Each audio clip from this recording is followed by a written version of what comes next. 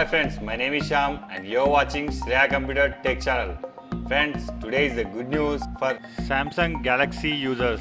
Android Oreo 8.1 was released these users. So friends, if you want to feel the Oreo 8.1 real experience, then you should follow these steps. Before installing this ROM, we need to enable 3 steps. Enable developer option, unlock bootloader, and the third one, install TWRP. Let us our device boot into TWRP recovery mode by pressing volume up and down and power button simultaneously.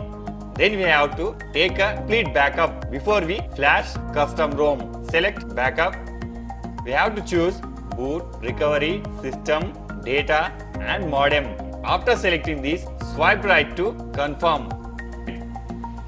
Press on back. Wiping our temporary data, it will allow us to cleanest install our custom ROM. Select wipe, select advanced wipe, select Dolby Not Cache, system, data and cache. Swipe right to take an action. We need to go to here to install stock ROM. By pressing back, here you may find install. Select Oreo 8.1. Friends, here I provide a latest version custom ROM and G-apps which are suitable to your device. Please find in below description and you may download it. After selecting this Oreo 8.1 ROM, swipe right to install. Click on back option, select the G-apps. Friends, here I will choose the nano version of G-apps. The versions of suitable for this ROM, Pico, Aroma, Stock and Micro. After selecting these, swipe right to install. Before we proceed to reboot our system, we need to wipe a temporary data cache. Select the wipe cache and swipe right to wipe data.